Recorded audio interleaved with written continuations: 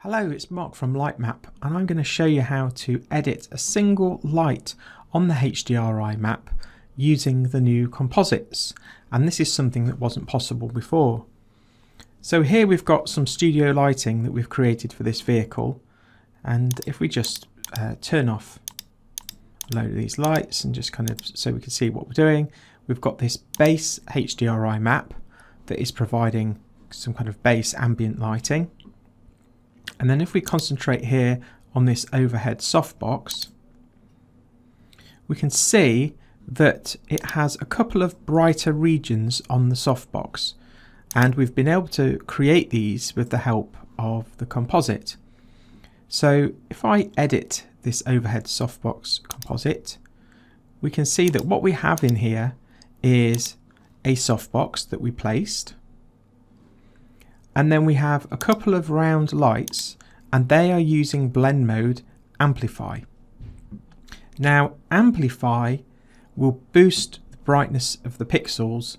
It's essentially a multiply, but it's adding 1 into that equation, so it boosts the brightness of existing pixels. So if the light has a value of 0, then you add 1 and multiply that together, and that will be the same brightness as it is already. Therefore, any value higher than 0 will begin to boost what is underneath it. So in this context, this light here is amplifying the brightness of the underlying values. And then we created another one here. So I'll turn this off, and if we just look at this view here, we can see that this overhead softbox isn't creating a lot of character in the reflection. It's looking a little bit flat. So we've used these two bright areas that we placed using light paint, and we were able to boost these regions that we wanted, and then it creates a lot more character in that reflection and makes it more dynamic.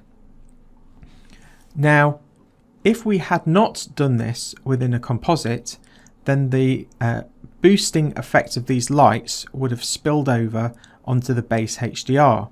So if I release these from the composite and we look at our lighting design here, we can now see this in action here. So if I take this light and I really boost it, you can see that it's overlapping and it's boosting everything around it. And if I do the same here, so we are not affecting this single light. So by taking the softbox and the round lights and merging those into a composite, we now see that the lighting effect affects only the lights within the composite, which is really great. Now by default, the blend mode for the composite light is set to add. If we change that to over, we will regain our nice dark edge to this softbox. And I'll just drag this down the lighting design. We have our original composite that is now empty, so we can delete that. We had a rear softbox here where we did exactly the same thing, and we had the softbox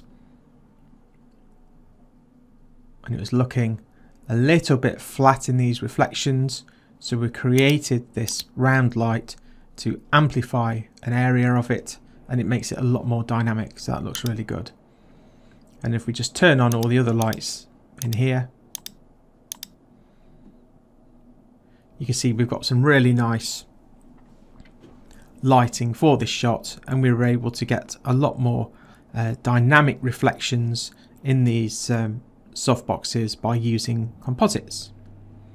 So that shows you how you can use a composite to edit and adjust a single light on the HDRI map in HDR Light Studio.